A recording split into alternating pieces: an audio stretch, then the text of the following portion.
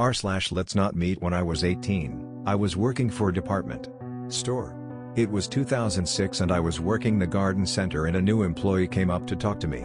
I was very friendly at the time, though I'm much more reserved now, and we were talking through our shift. No big deal, or so I thought.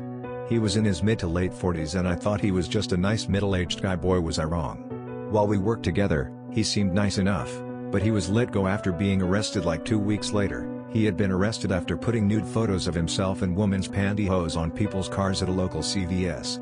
Soon I started to see his car follow me as I walked home from work, and he drove by my house as many as 4 times a day. I stopped working at the store and went to work at a local fast food restaurant, and he would come in and sit in the dining area, not order anything, and just watch me work for hours. He did this for nearly 2 years and management did nothing until I complained to my manager and gave them the newspaper article from his arrest, and they asked him to not come back anymore. I still occasionally saw him drive by my home, so I moved and left my job for another. After not seeing him for a year or so, I thought I was safe. I was wrong. He showed up at my new work, and the second I saw him I ran into the back room and burst into tears. My assistant manager came to check up on me and I told her the whole story. She called the police, and he was put on notice officially.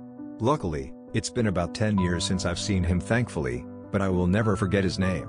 It still gives me the creeps to think about him.